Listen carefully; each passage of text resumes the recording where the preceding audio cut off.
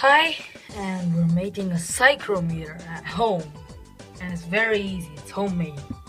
So first, you need 2 thermometers and some water and a glass jar and tape, and this is stuck on but a gauze and a rubber band.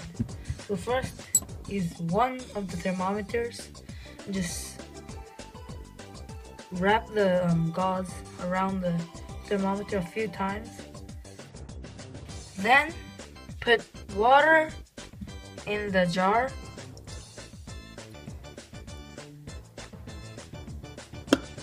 and put the thermometer with the gauze inside. And then put the other one, the second thermometer, tape it on the outside. So by now it should be like this, right?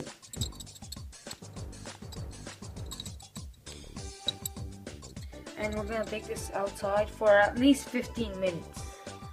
So let's take this outside and wait. It's 15 minutes outside, and we're going to get the thermometers out.